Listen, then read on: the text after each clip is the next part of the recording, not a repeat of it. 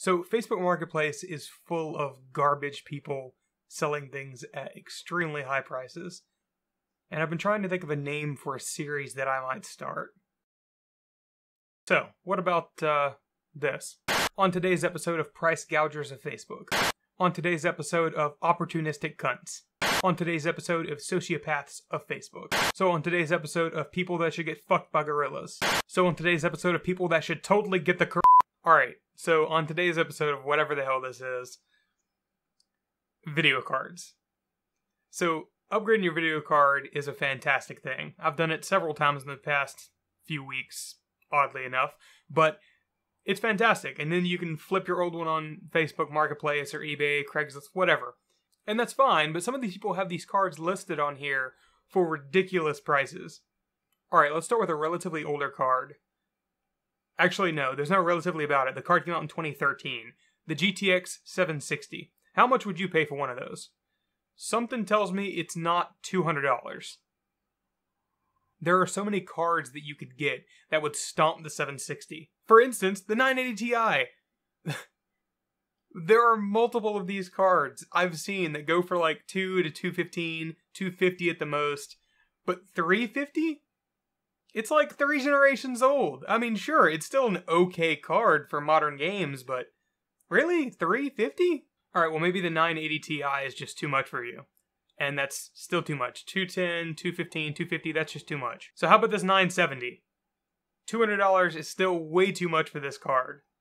Like, I don't know what these people are thinking. You can get a relatively modern card, like the 1060, for the same price.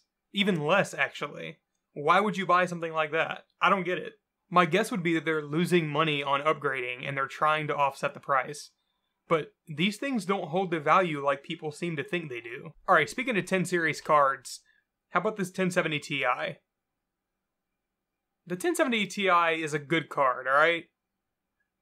I've sold multiple 1070s myself for $200, and the 1070 Ti is not $125 more worth of graphics card. Why would you pay $325 for it? You wouldn't. You shouldn't. Alright, so $325 is pretty bad, but $400? What is wrong with these people? I get it, you're trying to upgrade, and you could get like a 5700 XT, which would smoke the 1070 Ti for the same money. But you can't just do a linear upgrade like that. You're gonna have to put some money out, dude. Alright, how about the 1080? What would you pay for a 1080? My guess would be most likely somewhere in the range of $300 to $400 bucks. Maybe. Maybe on the lower end of that. I highly doubt you would pay $750 bucks for one. That is insane. That's like a launch price. Alright, what about a 1080 Ti? You know, you gotta have that little Ti boost. How much? I'm guessing it's not $525. Those cards are great. They're amazing. But you can find them all day long for like $400 to $450 bucks. $525 is a little insane. You know what though? Maybe you do think $525 is fair for a 1080 Ti. Okay, that's fine. It's your money. But what about $850? Why not just buy that one instead? I mean, if you're gonna buy something overpriced, why not go all out? Then again, if $850 is too much, this guy's accepting best offers. Ooh, what about this one? This is another one of those garbage marketplace companies. $2,000 for a 2080 Ti. That is insane. The market value of those cards is like, what, $1,200? $1,400 on the high end? That is insane.